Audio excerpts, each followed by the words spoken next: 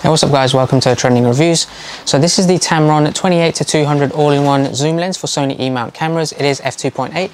If you haven't seen my previous video reviewing this and giving you a first look introduction to it, then check it my description below. I'll have it linked down there, or alternatively you can click up here to check that previous video. In today's one, I'm going to go out with some friends. I'm going to take a whole bunch of photos covering all the different topics you can see here on the sidebar, and I'm going to run through all of them without any commentary. So if there's any you want to check in more details, then make sure to pause the video.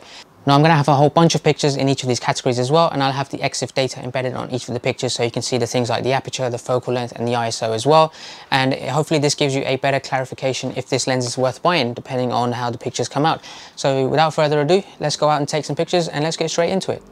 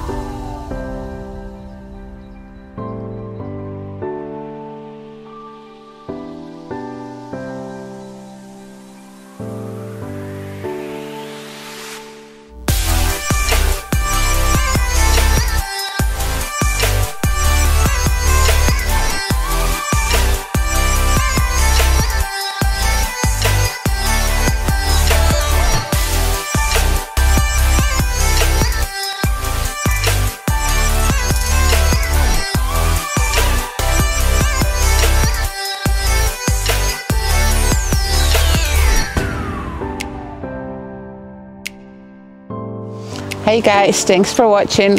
Make sure you hit the like button and that you subscribe the video. I will see you next time.